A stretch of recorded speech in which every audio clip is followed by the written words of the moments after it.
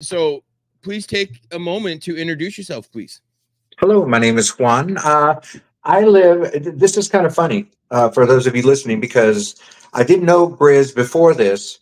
And when I was introducing myself and he came online and we started talking, we found out we live about 15 minutes away from one another, 15, 20 minutes. So Yep. anyway, I live in Western Washington. I was in the Army for 5 years. I didn't go overseas. I came in between kind of everything that happened.